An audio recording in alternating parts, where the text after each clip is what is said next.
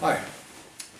So Swedish media have a problem, right? They want to report news, and when there is a crime committed, they still want to report it because it's news. I mean, they want to sell newspapers, right?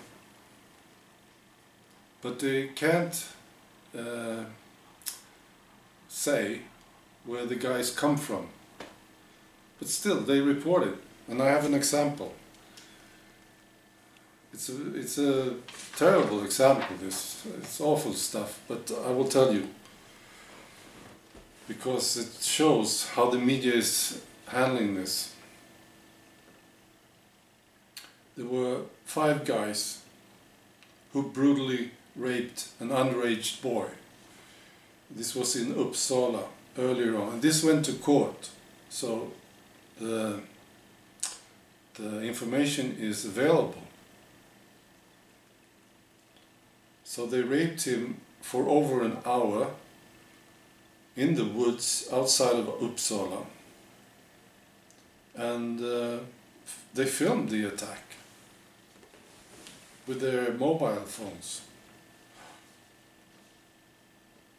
The guy who is under the age of 15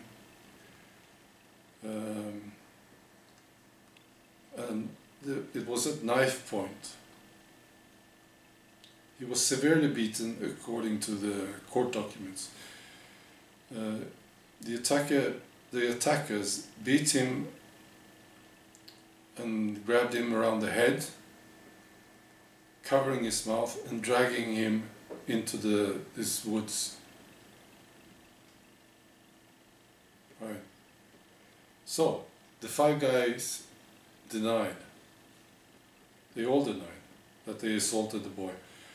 And some even said that they weren't even there. But there was a problem because they filmed it. Right, kids? And when they were done with this poor guy, they said, if you go to the police, we will post this film on Facebook. And then they did it anyway, before they were arrested. So they posted the film. I suppose they were bragging. I thought, I mean, this is disgusting. They thought this was I don't get it. Right, so this was all reported in the newspapers. But they left out the fact that all these guys, including the victim, were all from Afghanistan. So that's how they deal with this. It's like a parody of life. It's like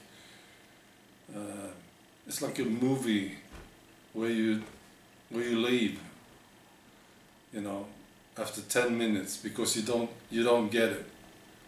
It's so weird. Swedish media. All right. Have a good night. Bye.